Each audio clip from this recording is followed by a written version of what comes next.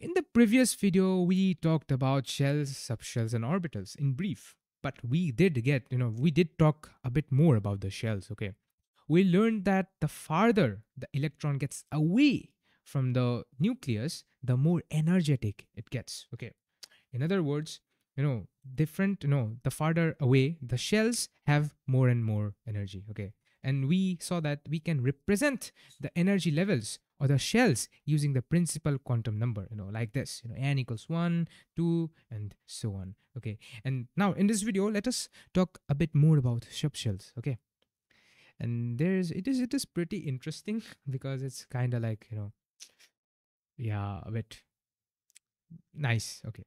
Anyway, let me try to make you understand with an analogy again. Okay, let us keep on going with this neighborhood house thing, analogy. Okay, okay. Now, imagine these are the shells. Okay, I'm just gonna draw a couple of lines representing the shells. Okay, okay, okay. Cool, cool. This is the nucleus. Okay, this is the nucleus, and shells are going in this direction. Okay, this is farther and farther away. Okay, cool.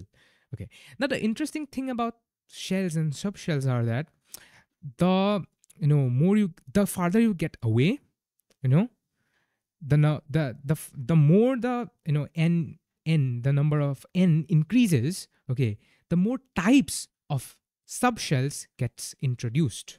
Okay? Okay. Let me repeat that again. The farther you get away from the nucleus, that also means that the more the value of n increases, the principal quantum number increases, the more types of subshells gets introduced. Okay, now coming to the analogy. Okay, let us understand the thing. Okay, these are 1, 2, 3 shell. Okay, n equals 3. Okay, let me write that. Okay, cool, cool, cool. Okay, now let us imagine that the first shell, now the shell was the neighborhood, right? So the first neighborhood has one type of house. Okay, one type of house. This is my best attempt at drawing a house. Okay, okay, has one house, one type of house, mind that. Okay, the second shell will have that type of house. Okay, not the exact house, but that type of house, plus one other type of house which is bigger than the other. Okay, one bigger than the other. Okay, all right, cool. And the third shell will have both of these type, okay, type of house. All right, cool. And okay, let me draw the other one too. Okay, all right, very nice. And another one, more bigger. Okay, bigger one, a bigger one. Huh, huh, You know what that means? The bigger the houses get, the more rooms they have. Okay, the more rooms they have. I've just drawn it for comparison. Okay, the more rooms they have. Okay, right. And you know what that means? That means that you know the nearer you are to the nucleus, the less number of electrons there are. Okay, the farther you go, the more number of electrons. Yeah, make sense? Okay, very nice. Now these houses represent our subshells. Okay, these are subshells. Okay, these are types of subshells. Okay, different types of subshells. And now let us talk briefly about those types of subshells. Okay, we have our S subshell, we have our P subshell, and D and F. Okay, we're gonna end there. It increases infinitely. Okay, it goes on G, H, I, but that's for the complex stuff. Okay, let me give it a bit of space. Okay, okay, space, right? Space. S, P, D, and F. Okay, cool. Okay, you might be wondering, how did we get these SPDF? It's not the Power Ranger SPD. Okay, chill out. How did we get to that? Interesting. Well, there is a correlation between the principal quantum number and the SPDF thing. Okay, you see, there is something called an azimuthal quantum number. Okay, okay, let me write that down because it's with a different color, I suppose. Okay, azimuthal quantum number. Azimuthal quantum number Qn. Okay, let me write this Qn. Okay, azimuthal is all. It is also sometimes known as angular quantum number. Okay, and what this means that the azimuthal quantum number shows how many types of subshells we can have. Okay, we can have for a specific shell. Okay, for a specific n value. Okay, and okay, I'll have to get a bit okay. All right. Okay. Let me erase this SPTF for now. Okay. Let me give you a brief about the azimuthal quantum number. Okay. So how this relates with the principal quantum number. Okay. Beautiful relation. Okay. Okay. Now for your information, this is also represented as L. Okay. This is an L. Okay. Now let's introduce some math here. Okay. Some math. Okay. L equals, okay, L equals 0 to n minus 1.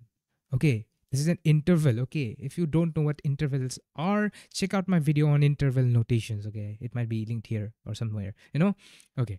Well, what this means is that it will range from 0 to n minus 1, where n is the principal quantum number here. Okay, now let us take n equals 1 here. Okay. When n equals 1, when n equals 1. Okay, I feel that this video is gonna get a bit longer. Okay, but bear with me, I guess. When n equals 1, L will be equal to 0 comma n minus 1.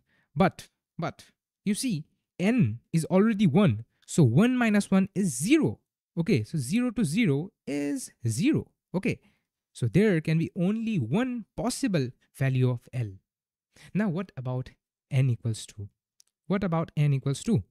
Here you see L will equal to 0 comma 0 to n minus 1, where n is the principal quantum number. So n we have is 2, right? So 2 minus 1 is 1, right? So we can have possibly 2. Okay, this is a wrong comma. Okay, this should be an equal sign. Okay, 2 possible L's. Okay, 2 possible L's, and you get the point, right? If it was n equals 3, then it will go to 0 comma 1 comma 2, 3 possible L numbers, right? 3 possible n azimuthal quantum number. Now you know what azimuthal quantum number is and how it relates to a principal quantum number. Now let's get back to SPDF stuff, the Power Ranger stuff. Okay, I think I just okay. Anyway, SPDF stuff. Okay, so the SPDF thing relates with the azimuthal quantum number here, L. Okay, when L equals 0, the subshell name will be S. Okay, when L equals 1, the subshell name will be P. When L equals 2, it will be D. Okay, when L, okay, just, I'm lazy, when L equals 3, the subshell name will be F, and so on, right? So that's how we get the SPDF names. Okay, now there is a very interesting story about how it got here, how it got exactly SPDF. Maybe you should Google that. It's interesting to see how these stuff gets gets into invention, I guess.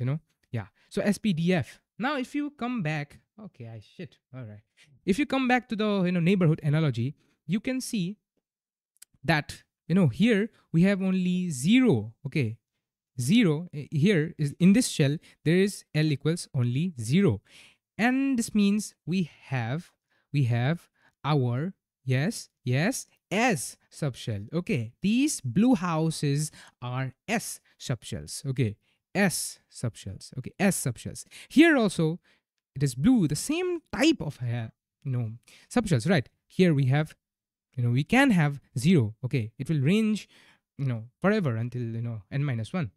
Okay, here also we have S, right? Now what about P? Okay, what about P? We saw that when L equals 1, the subshell name is P. here we have L equals 1 comma 1, right? Sorry, 0 comma 1. That means two possible azimuthal quantum numbers. And when L equals 1, we have our P subshell. So here the greenhouses are the P subshells. And then for this yellow orange house, use your common sense. This will be obviously our D subshell. Okay, this is our D subshell, and it goes on forever, right?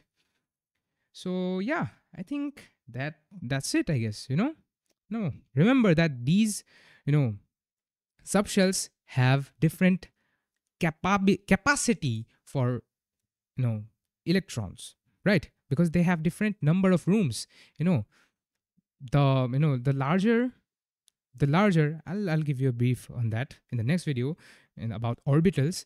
The larger the L gets, the more types of orbitals are introduced. Yeah, the more types of orbitals means more room for the electrons, right? More room for the electrons. All right, so yeah, in conclusion, the farther you go away from the nucleus, the more types of subshells you get. In other words, the higher the value of n, the principal quantum number is, the higher types of subshells, the higher the number of the azimuthal quantum number. Okay, I think it makes sense. I encourage you to take a pause here and try give it a try about what will be the azimuthal quantum number, possible azimuthal quantum numbers for n, say n equals 5, 6, and and so on. No, try this out and try to understand how this SPDF correlates with this, how the principal quantum number relates with azimuthal quantum number. Yeah, so yeah, these relations are very important to understand in quantum mechanics. Okay, I'll leave you here. All right, good luck.